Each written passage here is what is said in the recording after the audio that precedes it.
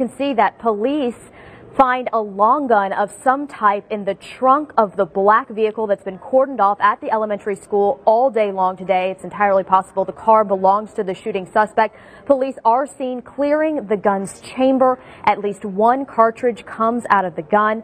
This just shows there is still much to learn about what happened today, and police are still very much in the middle of what will surely be a lengthy investigation. But again, some type of long gun has just been found in the last half hour in the trunk of the black vehicle that's been currently taped off outside of Sandy Hook Elementary School. Back to you guys. All right. Yeah, in fact, Amanda, Monica, we learned that we were able to confirm, NBC News earlier, that the suspect had driven to the school in his mother's vehicle. That vehicle that we've seen has been cordoned off all day, and now we see that gun pulled out of the trunk there.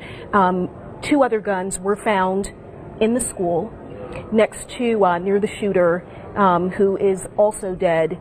But you know, the information that we were able to confirm was that the alleged shooter drove to this school, to his mother's school where she taught kindergarten. She is presumed dead. Walked in, shot people inside of a front office, then walked into her kindergarten class and opened fire.